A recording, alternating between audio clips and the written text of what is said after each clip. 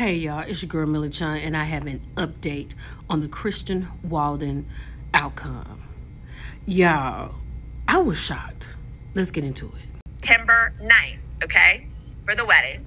And his attorney state, and so the judge says, when is the wedding?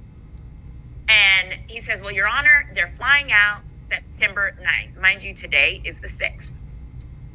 So they're flying out September 9th. And she said, well, what day is the wedding? She said, the wedding is the 14th through the 19th, and then there's a honeymoon. Boy, what?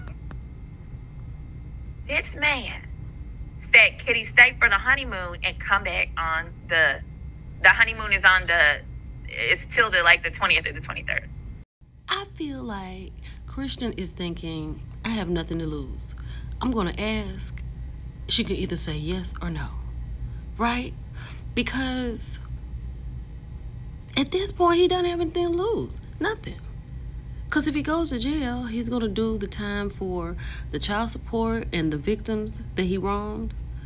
If he doesn't go to jail, he get married, but he's going to come back and do something. Let's go. So the judge then comes back. The judge says, Mr. Walden, because his name is not Christian Gold, y'all, he done made that up because he likes to, or whatever, he made that up. She says, Mr. Walden, I'm going to sentence you to 30 days. And I'm not going to let you just walk out of here later. Because they were like, can you start it after the wedding? She said, no, you're going to go into custody today.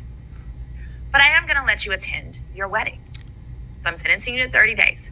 You're going to go into custody today. You will be released on the 8th so that you can attend your wedding, fly out. And then you're going to come back and you're going to do the rest of your sentence. She's actually letting him go to even his honeymoon.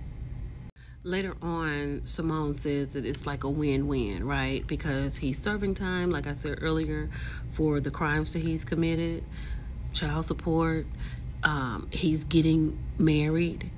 Now, although Jen is going to have her wedding, it is embarrassing, right? Who wants to go to court? Like, you realize after Jennifer honeymoon, she got to come home, her husband got to turn himself in.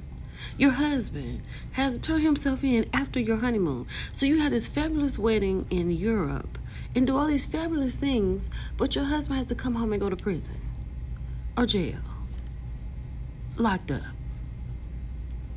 That is not very Jennifer-like. But she get married, child. I cannot wait for Live Hot Topics on Wednesday. This is going to be so good. Y'all, please put it in the comments because we're talking about this. It's your girl, Chillllleeee. I'll talk to you later. Bye.